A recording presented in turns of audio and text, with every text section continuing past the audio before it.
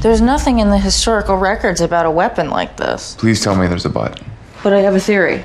Okay, so assuming that the symbol etched into it has a connection to hell, what's the first thing you think of when you think of hell?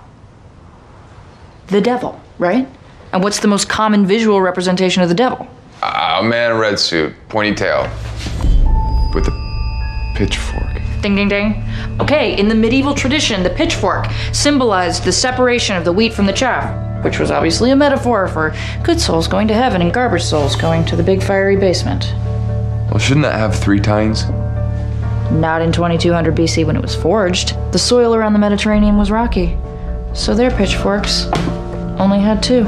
Okay, well that's all very interesting, but that doesn't tell us anything about its connection to the sirens, how we'd use it. We? Why would we use it? Like this is real, as in some sort of magical weapon? Come on, you know what I mean. No, actually, I don't. You sure this is for a book? Because you're treating it like lives are at stake. Worse. Tenure.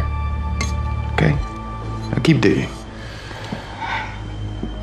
All right, I didn't cut them into star shapes like Celine does, but I've got some really cool square shapes for you. I had it first. I had it. But I had it first. Girls. I had it. Lizzie, put that down right now. But Daddy, I had it first. I said drop it.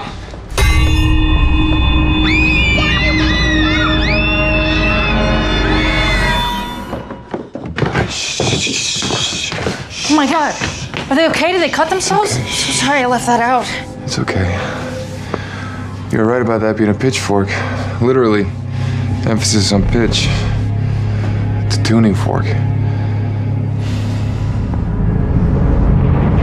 All right, kids are at the neighbors. Celine should be here in a half hour. Tell her there's something I have to take care of. Yeah, there's a giant piano out of tune somewhere. You know, Rick, I could actually help you a lot better with your book or whatever that's code for if you just told me what's really going on. You're right. I'm actually taking this to go do battle with a mythical creature from the ancient world. Wish me luck.